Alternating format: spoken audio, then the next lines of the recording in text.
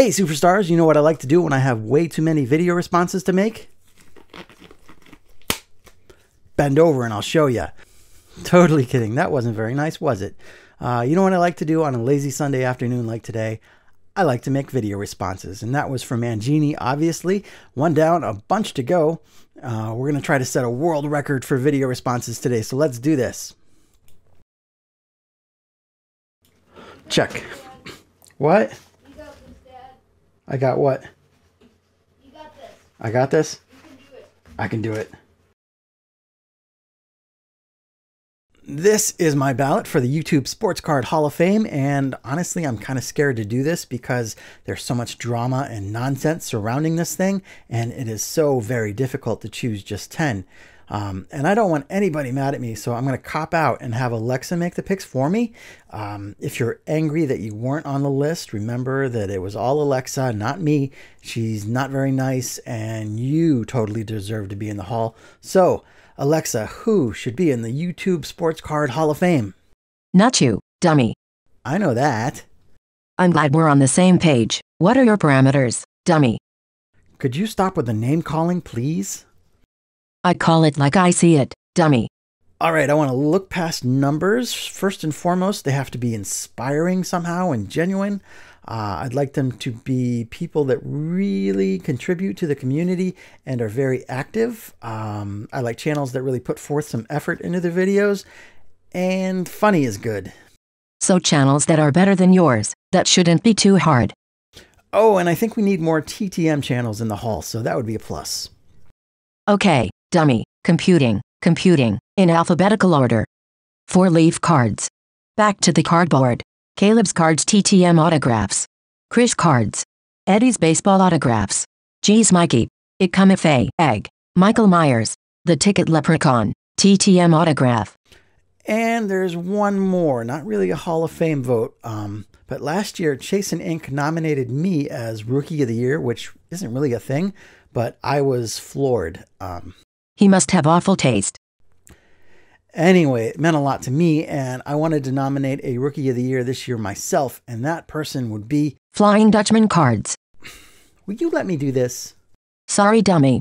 My Rookie of the Year is Flying Dutchman cards. Andy's been working really hard, and he's doing a great job. His editing and content are top-notch, and I think he deserves some love, so go check him out. 2 down, 3 to go. Adam716 did a beginning of the hockey season contest, and I missed the deadline actually, but that's all right. He wanted to know what TTM channels we watched when we first started out. My first TTM video was in June of 2019, and like everybody else, TTM Autograph was one of the first channels that I watched. Troy's been around forever, and he knows how to make great TTM videos.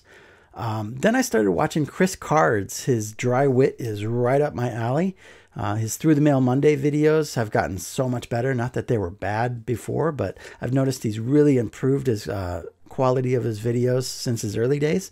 And lastly, Michael Myers. Michael is just an awesome, awesome guy. At first, I was like, who's this stuffy old guy who wears a suit in all of his videos? But he's super friendly and super funny. And I'm very glad to have gotten to know all 3 of these guys. They're really supportive, and they've all been great mentors for me. Baseball Card Illustrated is celebrating 250 subs with a fun contest. They wanted to know about the first baseball card that we can remember having. Mine's not really a card, though. It was this 1988 Panini sticker book that I carried around with me everywhere I went. I was buying stickers for this thing like well before I even bought a baseball card. Grandma would buy me a new pack every time we went to Hills. But this one was the one that got it started for me. I remember having it on my desk in the 6th grade, and my teacher was like, "Hey, Don Mattingly." And I was like, "Whoa, this guy is super smart." I was surprised that I still had it, actually, but I was able to dig it out. I never did quite finish it, but ooh, look at this. Sandberg's mustache. That is really cool. Anyway, congrats on 250, Bronco and Kevin.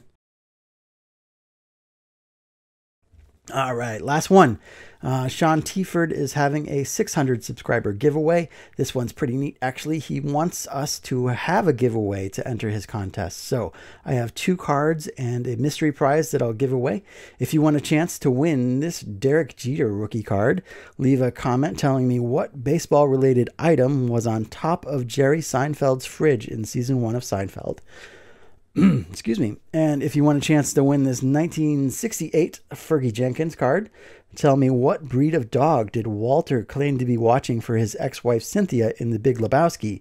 If you will it, it is no dream. And if you want a chance to win the big exciting mystery prize, meaning I have no idea what it's going to be yet, and if you watch Sean's channel, you should know the answer to this one. Which Jewish ball player served as a spy for the U.S. government during World War II? I will leave the comments private for now, so you have until February 2nd, and we will spin for the winners on February 3rd. Easy peasy, and I am all video responsed out, so we will see you on Wednesday.